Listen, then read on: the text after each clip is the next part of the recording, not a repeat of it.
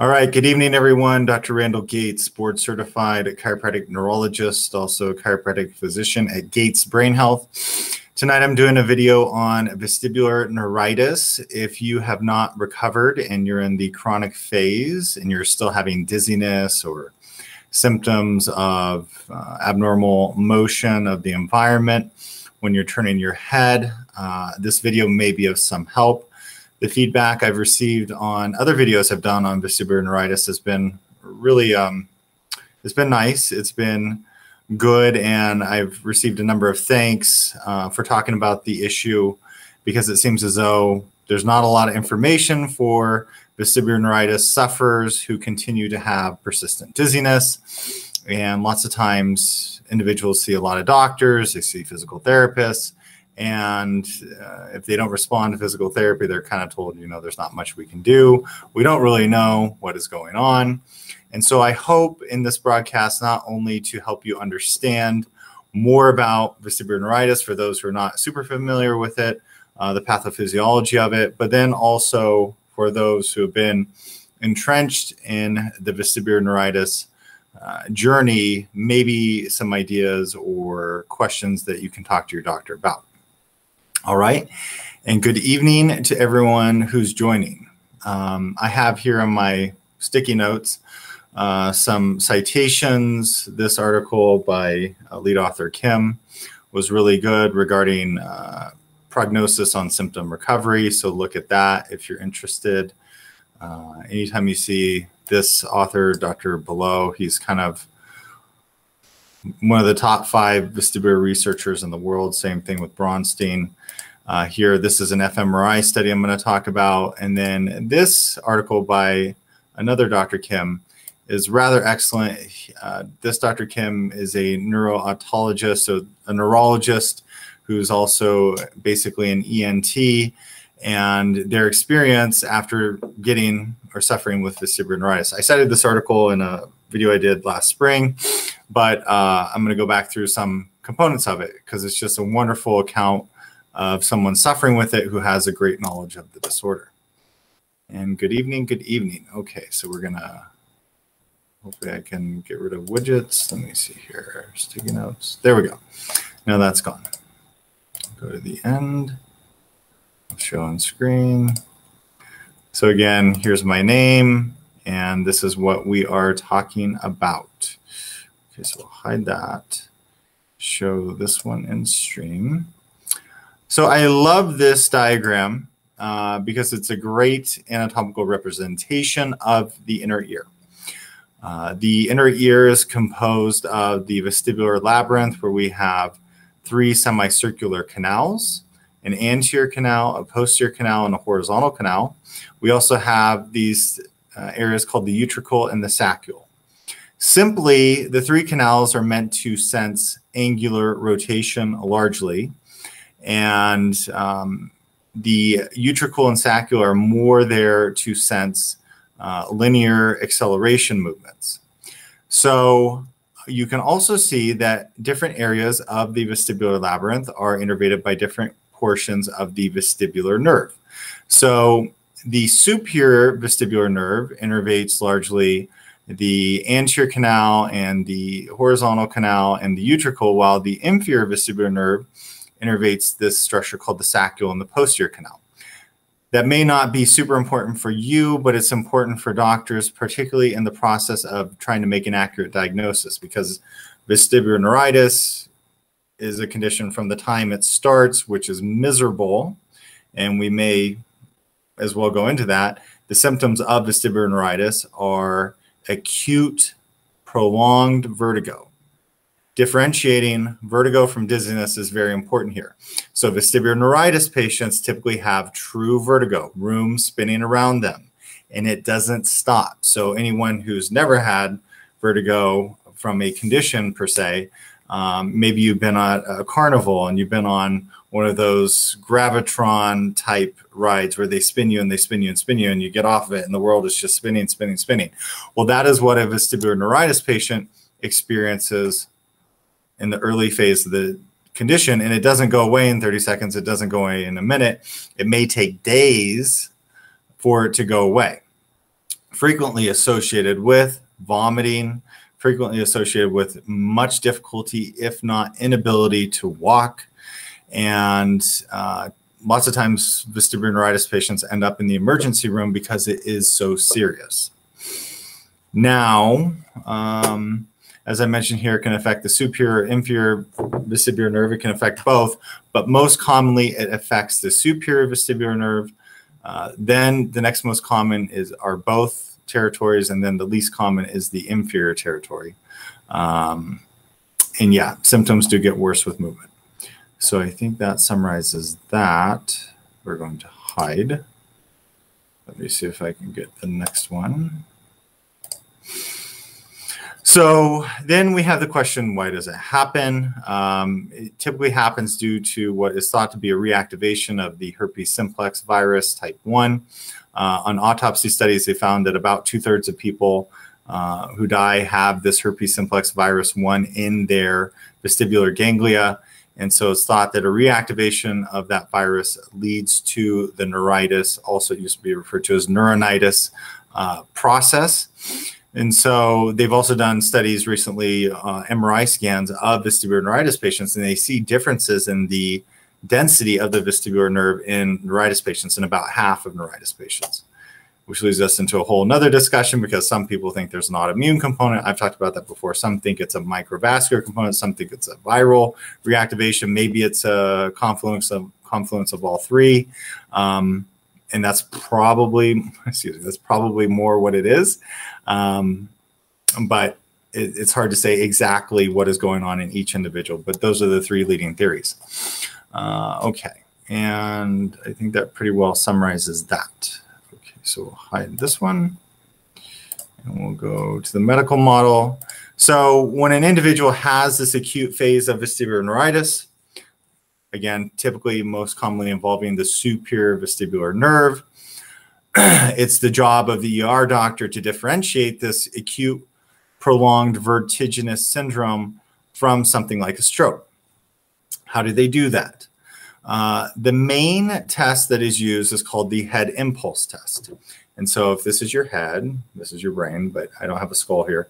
So if this is your head, the ER doctor will oftentimes move the head quickly, like so, in what's referred to as the head impulse test. It used to be referred to as the Halmagyi head thrust test after Dr. Halmagyi, a great vestibular ENT researcher. And what we're doing there is we're trying to activate the inner ear, your vestibular system, to see, by moving the head quickly, do the eyes move appropriately in the opposite direction of the head? So your inner ear's primary function is to keep your eyes stable. So if you're running and you're going up and down, or you're turning your head side to side while you're walking, the vestibular system is moving your eyes in a matter of milliseconds, somewhere on the order of 5 milliseconds, maybe 7 milliseconds. From the time you move your head, your eyes are being moved to stabilize your field of vision. Whereas if you voluntarily are trying to move your eyes, you might be on the order of 200 milliseconds, maybe 150 milliseconds. Some people it's 300 milliseconds. So the vestibular system is way faster at controlling your eye movements than are higher areas of your brain. So say all that to say, the main test that doctors are using is the head impulse test, where they're turning the head quickly because they're looking to see, do the eyes have a lag and do they not move appropriately? And there's something called a catch-up saccade. Now you have three semicircular canals. So you have an anterior canal, you have a horizontal canal, you have a posterior canal. So the doctor is likely going to move the head into different positions, like so, back, side to side, looking at these different canals, trying to see, is there a difference? If your head impulse testing is normal, most likely the conclusion is that you don't have neuritis and it's probably some type of stroke and you need an MRI. Unfortunately, MRIs in acute brainstem and cerebellar syndromes may miss an acute stroke 12 to 20% of the time. So that's not perfect as well. Doctors are also going to be looking to see, do you have horizontal nystagmus? And usually it's a torsional nystagmus in vestibular neuritis. You may have a skew deviation where one eye is high and one eye is lower.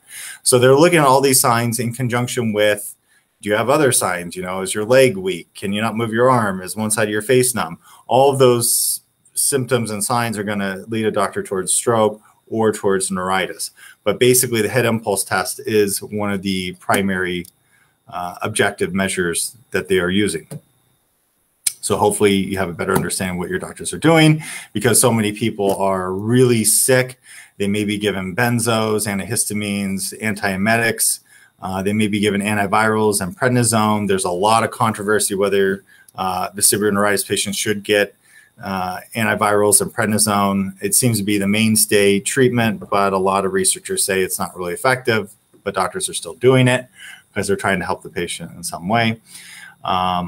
So once an individual comes out of this very acute phase, and some people manage this at home, but other people are in the hospital dealing with this. So once an individual comes out of the acute phase, maybe now they're able to sit up in bed without horrible vertigo. Maybe they're able to start walking with assistance in a couple of days, 3 days, and now they may be discharged home on antivirals and the prednisone. And now it becomes a matter of what's referred to as vestibular compensation. So vestibular compensation, and let me minimize this and bring this in, is really, really important. And I have it under here in the functional model, but the physical therapy model is going to do the same thing to a certain extent in this phase of the condition. Excuse me. Where we have to try and get the brain to compensate for the lack of signals from the inner ear. So how to describe this? In essence, if you're trying to have good vestibular compensation, a person does not want to be in a vestibularly suppressed state. So in a vestibular suppression protocol. So lots of times individuals are taking these meds like the benzos, the vestibular suppressants, trying to help them mitigate the nausea and all the negative symptoms of the vertigo. But there has to be a point where doctors then take the individual out of the vestibular suppressant phase and try to get them compensating. So we get patients compensating by having them move around. We want them doing eye-head movements. We want them turning their head while they're walking, things like that. So those are the standard vestibular exercises that neuritis patients are given. And if you've had neuritis, you probably have been given those. The issue is that upwards of 30 to 50% of neuritis patients have this chronic dizziness at the 1-year mark, which raises the question that the vestibular compensation did not happen appropriately and was not ideal. So that's where we're now at the point of, okay, here's the meat and potatoes, hopefully, for all of you vestibular neuritis patients who are still suffering at 1 year's time. In the functional model, we really want to dig in and do more VNG testing, video nystagmography. That's putting goggles on you, looking at your eyes in the dark, and also with head movements. The reason being is that I think it's around 30% of vestibular neuritis patients have not fully compensated well with dynamic testing at the 1-year mark. And what we can see is that maybe your brainstem, where the vestibular nuclei are not compensating, so they're not able to overcome the lack of signals coming from the damaged vestibular nerve. Or the damaged vestibular nerve has compensated to a certain degree. Sometimes this can happen, and it's as though your brainstem is compensated, but also the nerve is starting to kind of regrow for all intents and purposes, and it's starting to function more normally. So now you have a hyperfunction on the side that used to be low. And so with the VNG evaluation, I can't tell you what you have, but it's so important that you have the VNG evaluation with a doctor who really knows what they're doing, is really interested in this to see what is your brain showing. How is your brain compensating? Do you still have head impulse testing that's abnormal? Do you still have a weakness of that inner ear with caloric testing? That's where we inject warm or cold air into the ear and we see, is that nerve functioning normally or is it not? Is the nerve damaged? Is it not? We can tell that with caloric testing. And then from that, we can also say, okay, well, let's start giving this person a more specific compensation protocol with eye movements than maybe they've been given. The example is you can go online and you can look at a workout routine that tells you to go into the gym and you need to do 4 sets of bench press, and then you need to do 5 sets of bicep curls, and you need to run on the treadmill for 30 minutes. That's a generalized routine. It's probably going to help some people. But if you have maybe some injuries, maybe if you have some other ailments, you might want to consult with someone who really knows what they're doing to help you get to your fitness goals. It's so analogous, and I know that sounds maybe cheesy, but it's so analogous for rehabbing a vestibular system, rehabbing a brain that's damaged. You really want to have a keen interest and knowledge of what is exactly going on in the individual. And if you do that, maybe you can create a more specific vestibular rehab protocol for the individual. So that's my take and my experience. I'm working with vestibular neuritis patients. I'm not saying mine is better. I'm just saying that's my take. And to bring some more, let me hide this, to kind of just further go through what I was saying. And the dynamic signs are really, really important at looking at, let's say, after 3 months to 1 year to 20 years after having vestibular neuritis. If you're not recovered, you really want to look at the dynamic vestibular neuritis signs, like head shaking nystagmus. So we shake someone's head side to side, and we're looking to see what their nystagmus looks like. We also look to see, do they have post-head shake nystagmus? All these indicators can tell us the integrity of their vestibular system. Vibration-induced nystagmus. So you can take a little tuning fork, put it on the sternocleidomastoid muscle, and you can see, is there a change in nystagmus with that procedure? Why does that have an effect? It's because the neck muscles lots of times are compensating when there's a weakness of the vestibular system. So the neck muscles tighten up, trying to give the brain feedback what's going on. So if you put vibration on the neck muscle or the tendon, it can change feedback, and then that can lead to nystagmus coming out. Caloric paresis, like I talked about, so injecting the warm and cold air into the ear. Those are the things that I try to look at. The static vestibular signs, like do you have nystagmus in the dark, or are your eyes tilted? It's called ocular torsion, or subjective visual vertical changes. Those tend to resolve within 3 months. Okay. So this is a great study.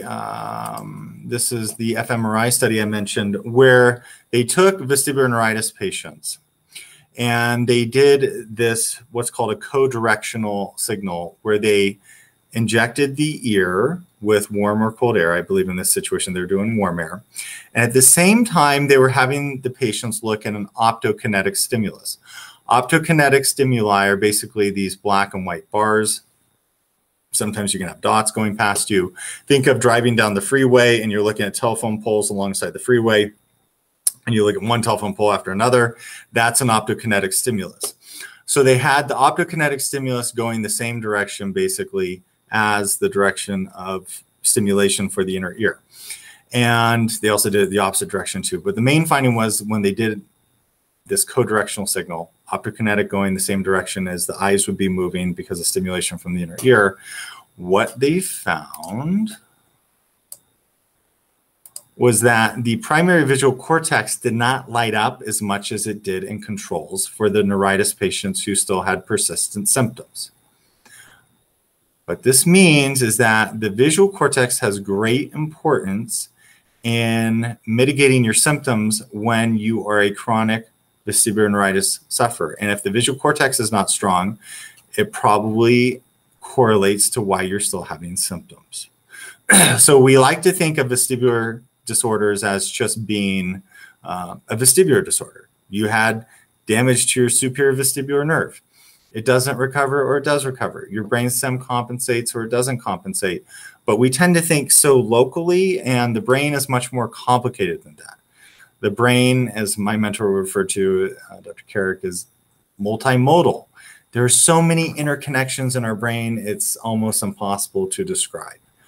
But what we do know is that vestibular disorders have many, many connections within the brain, deep in the brain, and to the visual cortex, and to the temporal lobes, and to the cerebellum. So what they saw here is that the brain higher up, not just down in the brainstem, the brain was higher up in the visual area was not compensating well, not activating right when we had this co-directional signal.